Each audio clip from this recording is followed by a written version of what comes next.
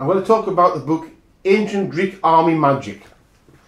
And this is a book that's available on Lulu, so the paperback's on Lulu, okay? And the ebook version is available on Amazon. It's because the quality of the paperbacks on Lulu now are better than the Amazon ones, so it's on Lulu, okay? But like I said, the ebook's on Amazon, so if you have Kindle or you want to read on your computer, you can do. And I'll read a little bit from the book, okay? And the book's called Ancient Greek Army Magic. This is from chapter 1. The magic you will learn here uses the power of the ancient Greek army.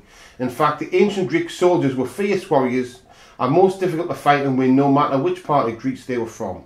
It can also be said that they had a certain structure and they were not merely a wild, untrained gang without a structure. In fact, their structure is part of what makes them most interesting, because in fact they had 9 levels, and these were Supreme Commander, Paul Marshos, General, Strategos or Strategikos, Brigadier, which is the Taxiaros, Colonel, Syntagmakalios, Battalion Leader, Tagmatakinis, the Captain is Lokharos, Hoplite, Foot Soldier, Regimental Commander Cavalry, Hipparchos or Hippomostis, Horse Archers, and we've got these are Hippomostis, and it's the first level is, as it says, Supreme Commander, and we're going from the book there, and we've got magic here for protection.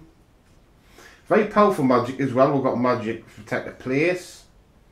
We'll go through here. What else we've got further on the book? Magic for abundance. Magic to attack people with. There's all sorts of things here. It's a very powerful book.